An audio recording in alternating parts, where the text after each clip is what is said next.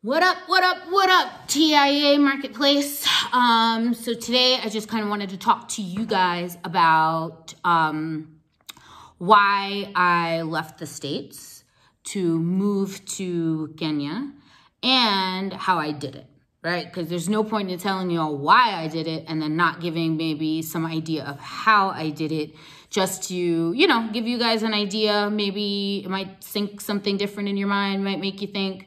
But, our life is long, life is short, right? But we only know we got one in this present life, right? And we got to do all of those things that we should to live our best lives, right?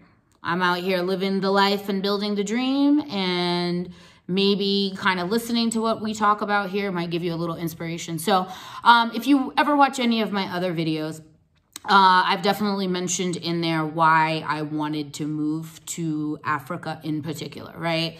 Like, I am a lawyer by trade in the States, and the place that I used to work at, Legal Aid Society in Manhattan, they used to offer us a 1-year sabbatical to go and do whatever you wanted to do for every 3 years that you worked, right? Which is a great perk, especially if you are somebody who likes to take advantage of all of these types of benefits. So I knew when I spoke to HR and they said, this is all the stuff you gonna get because you guys ain't gonna be nothing but broke government lawyers.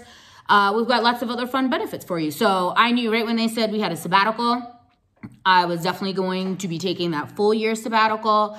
And you could do anything that you wanted to, right? And even if let's say you wanted to practice law, as long as you got permission from the office, they didn't even care if you even did that, right? So it was a great way for maybe somebody who was trying to test out private practice to see if it was for them. That would be like a good way to do it. But anyways, for myself, I knew that once I took that sabbatical, I was definitely going to be doing something different. By the time I had even taken that sabbatical, I had been practicing for double-digit years, and your girl was tired. You kind of look around at your other colleagues and you're looking at them and you're like, if this is what it's going to look like in another 15 years, I know I got to do better. I know I can do better. And if I wanted to do better, I would have to do it myself, right? You can't sitting around for somebody else to do anything for you, because if you are, you're going to be waiting forever, right? Right. So anyway, so I ended up taking the sabbatical, and I knew that I wanted to come to Africa in particular. So my father was born in Lubumbashi in DRC Congo, that is down in the south. And my mom was born in Ruiru, Kenya, which is just a city just a little bit outside of Nairobi, Kenya. And both of them were born and raised on the continent. And then my father, who was older than my mom, moved to Poland to study for his PhD in metallurgy. And my mom won a scholarship while she was in high school to go to medical school in Poland, in Krakow in particular. So, imagine you go from high school straight to medical school, right? Like nuts. So anyways, my mom moved out to Poland. She spent 1 year in a city called Łódź, where she learned Polish. And then she moved to Krakow to go to medical school, where she met my father. And then they had me and my sister Giselle, and then, life continues on. So anyways, I know for myself, as kids, my mom used to send us to Kenya every single summer, every single summer, all right? And why am I saying it like that? Because back then, the city didn't look like the way that the city looks now, right? The city was, it's always been really pretty. Kenya is really, really pretty. The trees, the topography, the weather here is great. Now, we're in the winter. Yes, it does get cold in Africa, y'all. I've got on sweatshirts. I got the heater on because it is cold up in here. Nairobi is one of the top 10 highest capital cities in the world. So for those of us, who grew up at sea level, moving up here, this altitude and everything changes some stuff. However, the weather to me in Nairobi is perfect. It is the best weather, 72 degrees, light sweater at night type weather. It's perfect. Anyways, I digress. So when we were little, my mom used to send us out here all the time with our grandparents. And, you're going to do like, you know, vacation stuff. So you know how in the States our summer vacations used to be like 3 months long. So literally, for argument's sake, let's say school got out May 15th. My mom had us on a plane May 16th. If school got back in August 15th, we were back in Miami August 14th, okay? She was like, get out of my face, leave me alone. And so we were over here. When I was a kid and I used to come out here, like I said, there wasn't really nothing out here, right? All of your cousins were in school because the school system is different out here than what it is in the States.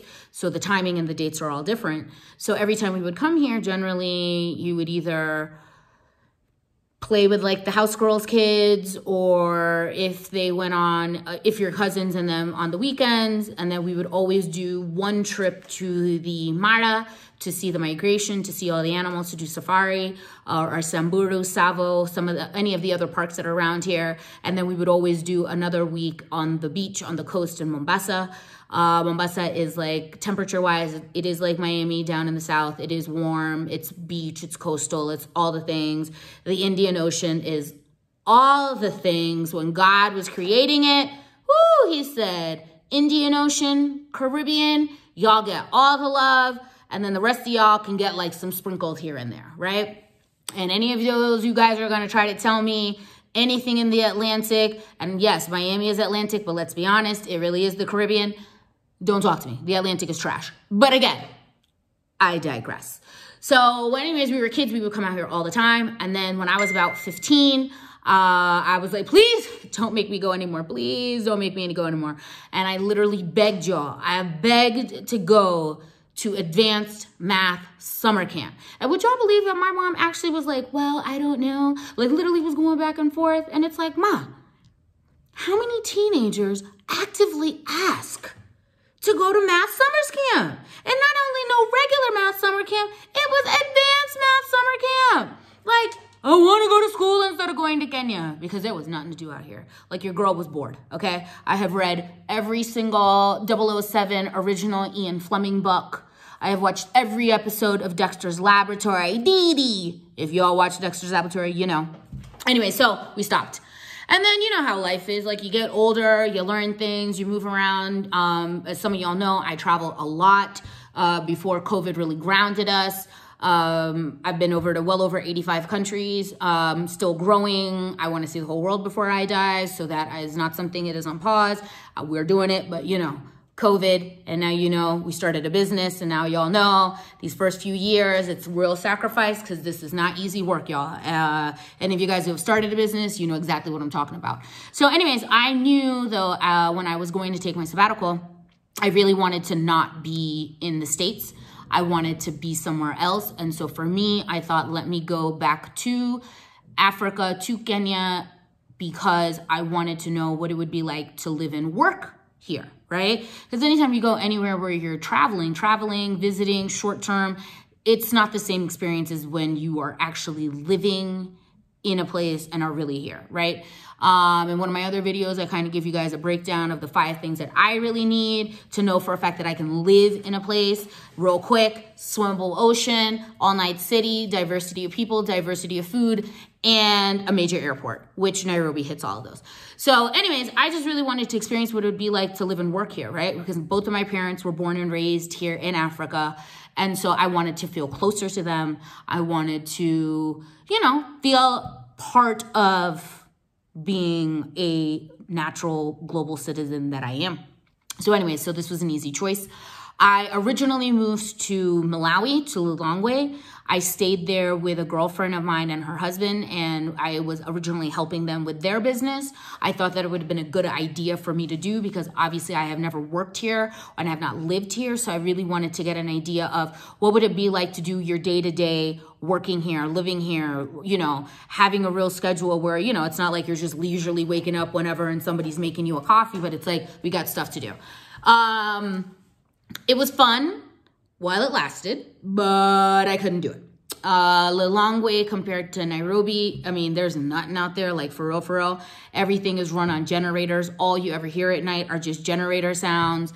It's a really small capital city, just to give you an idea. They don't even have a movie theater. Now, I know for some of y'all, it's like, what you talking about? Like, but you know, you can tell the quality of a city by the diversity of the things that they can offer you as a person, right? And I mean, watching a movie is the best way to waste your time, right? So anyways, there was nothing there, and it was really like, okay. My friends also had a different work style than I did, which did not work for me. I am a very persistent and tenacious person. I am a person where if I come up with a plan and a schedule and an idea of how I need to get it done, I'm gonna do it. These guys were a little more relaxed, you know, they were a little more like, yeah, it'll get done, Rita, don't worry.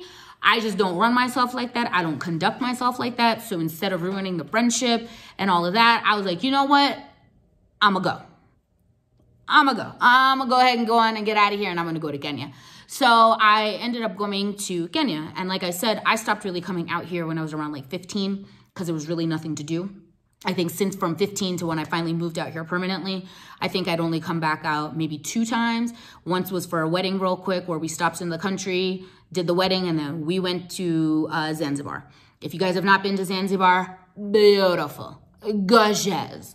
So anyways, we left. So I haven't really been out here. So when I came back, I stayed in Lilongwe for about 4 months, and I had a 12-month sabbatical, so I did not want to forego the other 9 months because that was kind of the thing that you could always go back to work, but whatever time that was left on your sabbatical, you could not go back, right? Like you couldn't go to work for a month and then go back and say, oh, I got 9 more months. That's not how it works.